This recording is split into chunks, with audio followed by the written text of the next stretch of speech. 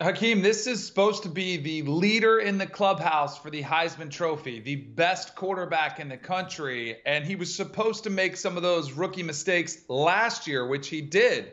This is supposed to be a tune up game before you get Nebraska, before you get into your Big 12 schedule. And I thought he looked sloppy.